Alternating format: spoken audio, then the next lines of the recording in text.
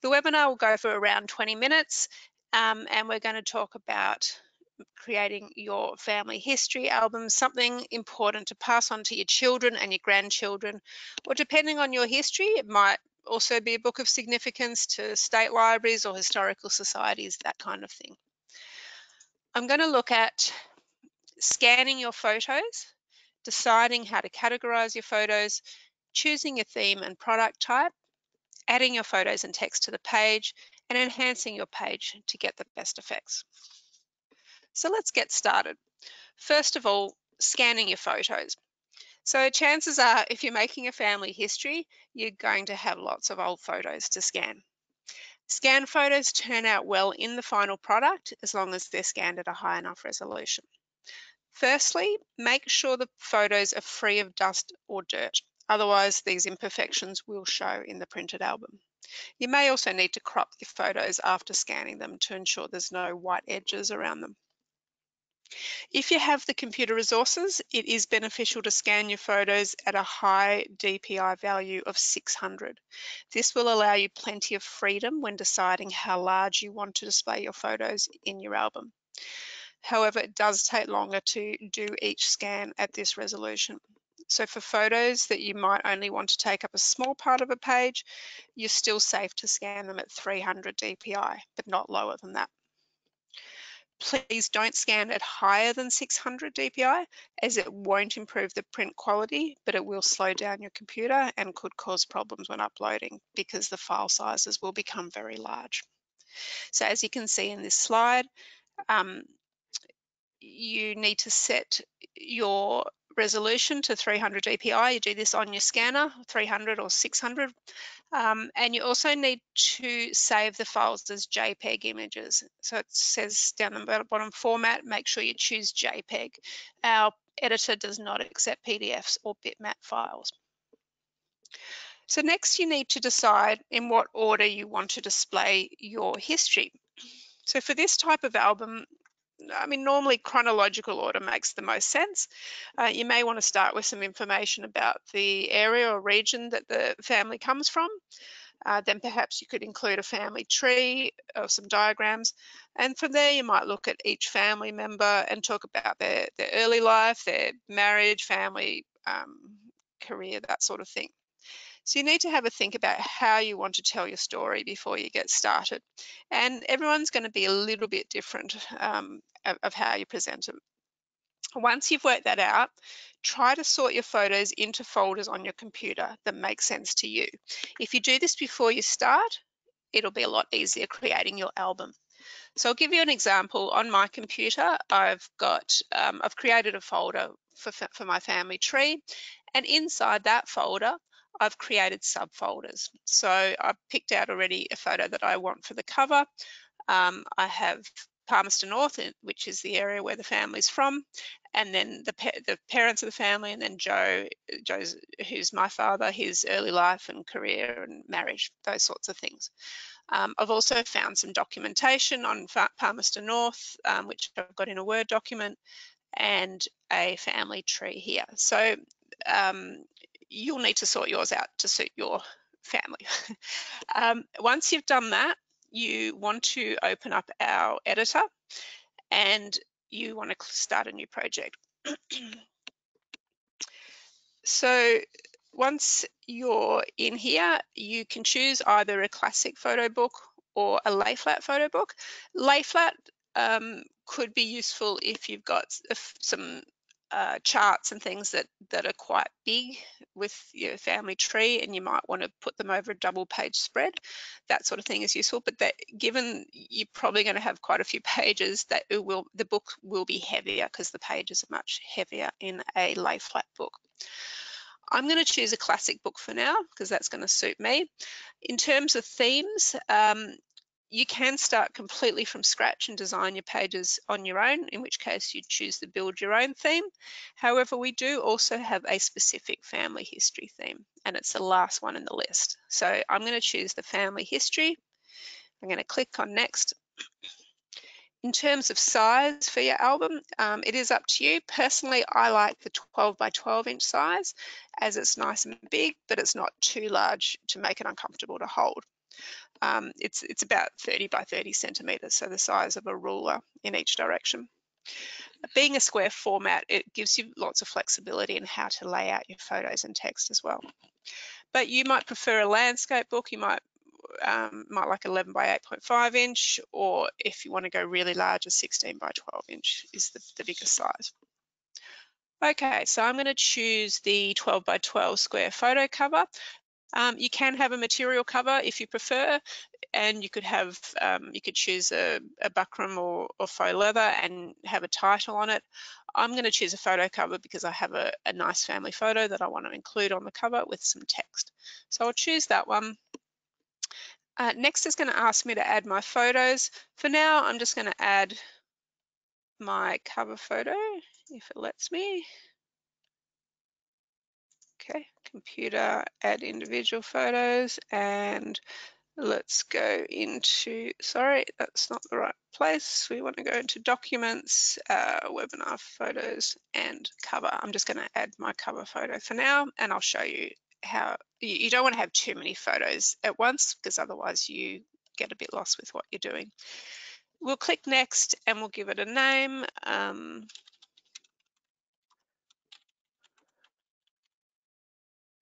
and we'll create. So that's going to open up in a minute, and we'll be able to start creating the book. And this is, you know, obviously this is where you need to start deciding how you want to present your photos on the page. Everyone's going to be different how they do it, and you'll have your own ideas of how you want to do it, but I'm going to just give you a few ideas here. So I've got my cover photo here. I'm going to add that to the page just by dragging it there. It doesn't fit very well with this page style that's on there. So I'm going to try this other page style that we have down the bottom, which is this one. I'm just going to drag that onto the page. And look, it fits perfectly. My photo fits nicely on the front cover. Now, one thing with this type of book, particularly because you have old photos, it's going to be really important to use the auto enhance feature, which we have in the editor. You click on your photo. On the right-hand side, you click on the arrows here, and there's a button that says auto enhance, and you'll see, have a look at the photo. When I tick it, have a look at the difference it makes. It's really brightened it up. So especially with old scanned photos, this is going to make a big difference to you. I could keep it with a white background, but I actually think a black background will look nice for this cover. So sorry, I should have pointed that out. You click on the paint can.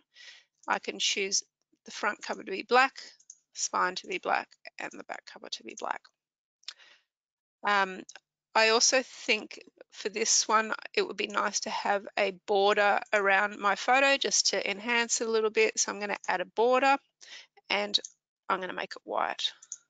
So you'll just see now when I click out of it, it's just a very simple cover. I'm going to add some text because I want to put the name of the family. So I'm going to just put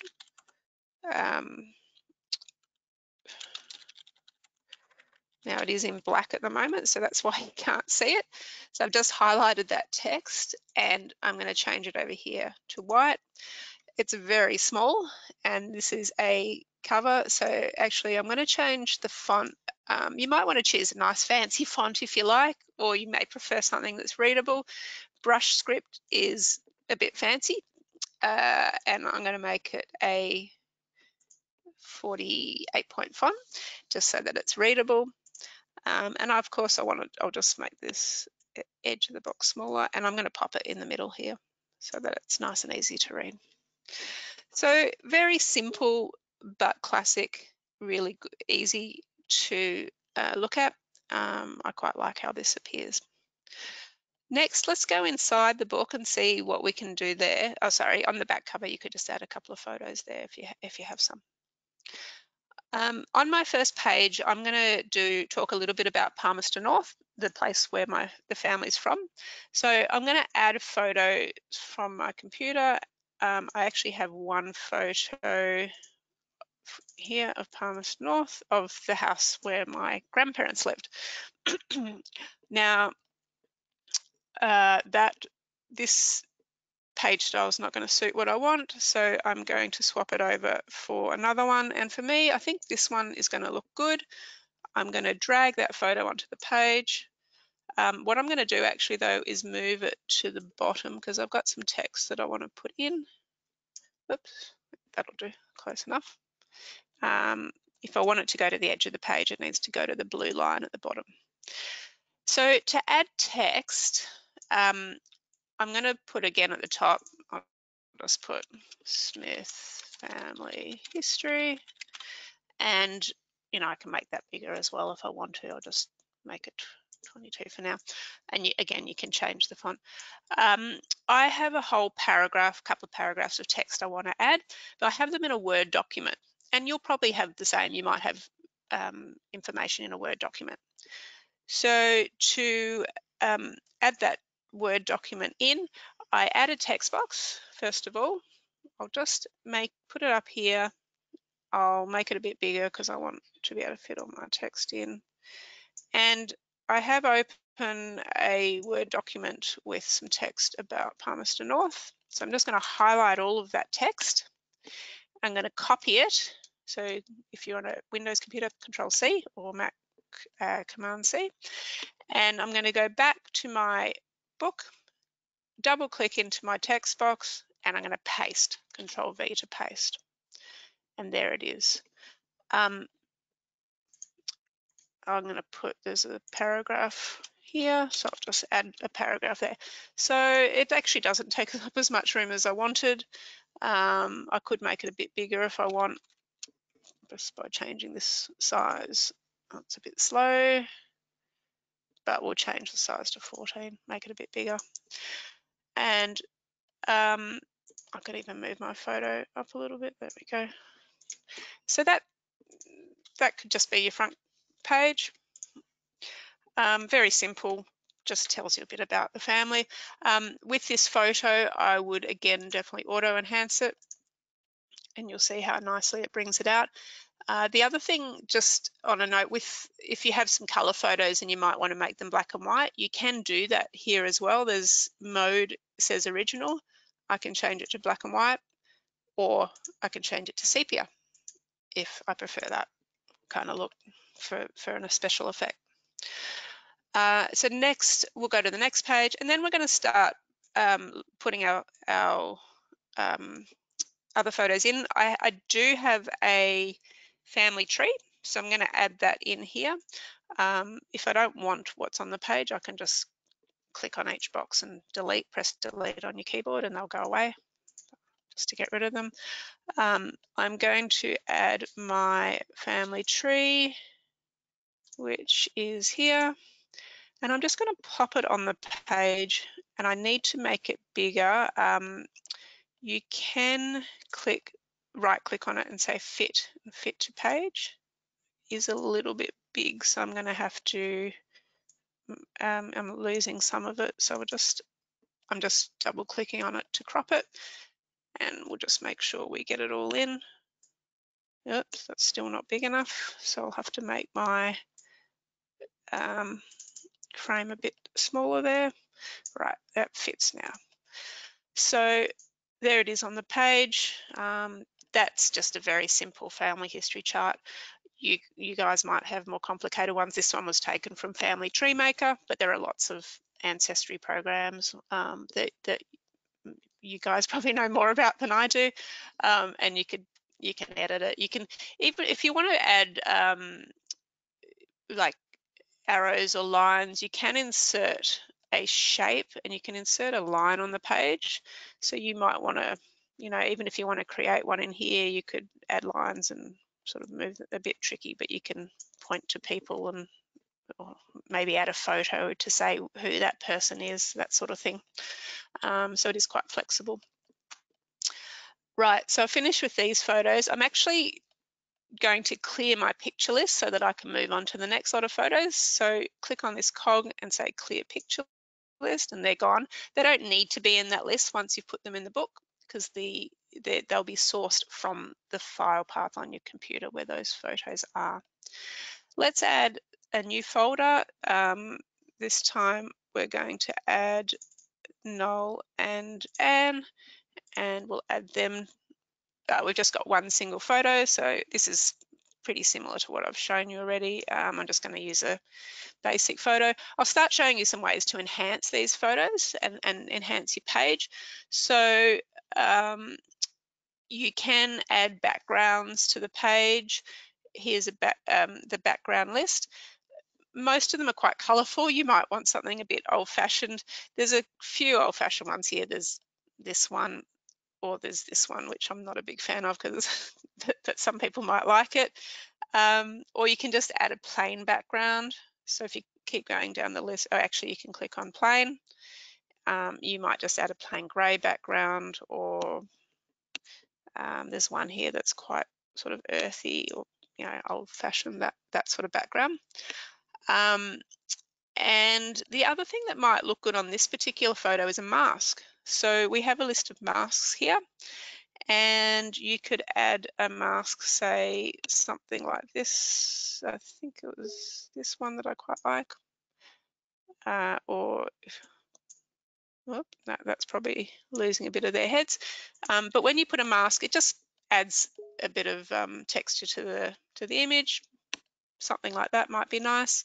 That's definitely an option. I'll show you some other features coming up. So say, let's go to the next page. I'm now going to go to my next folder of photos, and we're going to look at Joe early years. We'll add those photos on here. Now the other thing is, so if I'm not sure what page style I want to use, what you can do is put your photos, work out which photos you want on the page, and then you can add a page style that's going to fit. So I'll just move these out of our way. So I've got this photo, this one, this one,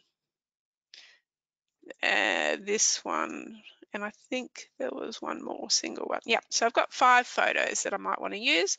What I can do is look down the bottom to find one that's got 5 boxes, and this one here actually looks quite right. So I'll just pop that on the page, and it does it for me. It puts them all into those boxes, all ready to go. Again, with this family history album, every page has a text box, so you can add text. I can say Joe as a boy, and that's easy enough to do. You might want to start adding frames to your page. So if you click on this frames tab, there are some good ones here. These are really simple ones, but they make it look quite old-fashioned. I quite like this. The other one you might want to use is the Polaroid photo. So this one here brings it up like a Polaroid, and you could even put your text underneath like that. So there's different ways you can do it, but those are probably the frames I would use. There are some other ones. Some of the wedding ones actually aren't bad for this sort of thing. This one here and that one there. Again, you can vary it how you like. On the opposite page, I have got 2 photos I'm going to use. So I'm just going to, actually, what you can just pop them in. You can pop them on the page. It doesn't matter. And this one, and I just want a simple 2 photos for the page. I don't know if there actually is one that suits me, so I can create my own. I'm just going to use this page style, and that deleted my other photo. Actually, that's not the one I wanted because it's a bit low quality, so I'll have to make that one smaller if I want to use it. No, it was this photo here, so I'll just drag that there. So I want to put another photo underneath it.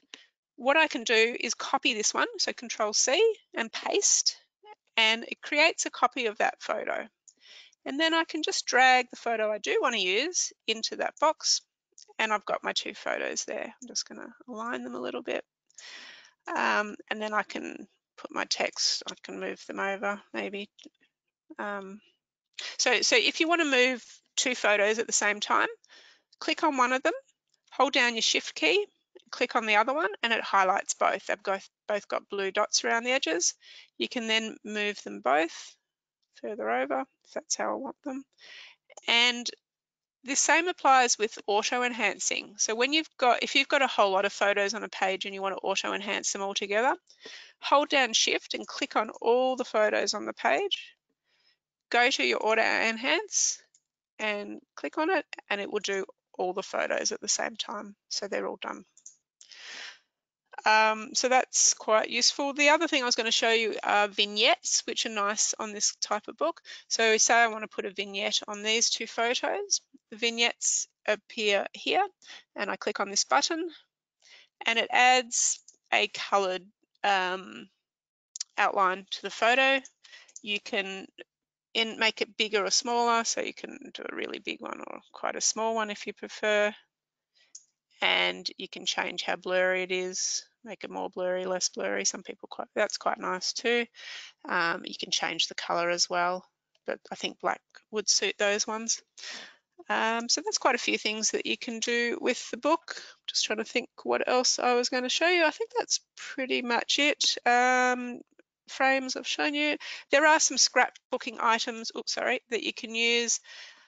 I prefer not to so much for this type of book because I think scrapbooking books, things are more for modern books, but there's certainly ones that you could use. For example, this one may work. Look, you might use it if you've got a page on a wedding or something like that. It's useful to do. I'll just show you one more. I'll do one more page just to show you something else.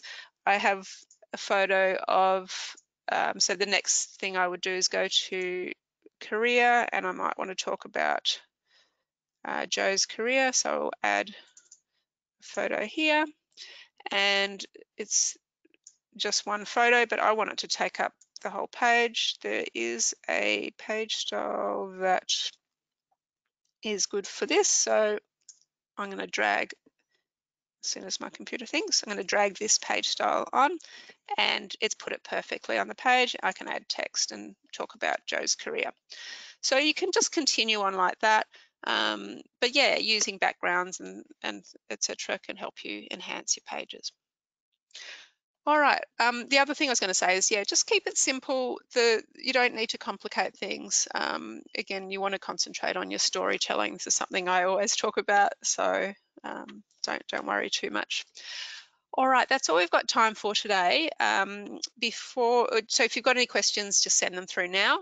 And while you're doing that, I'll just do a quick recap of what we've talked about. So the first thing is, just with your scanning, make sure you scan your photos at a high resolution of 300 to 600 dpi.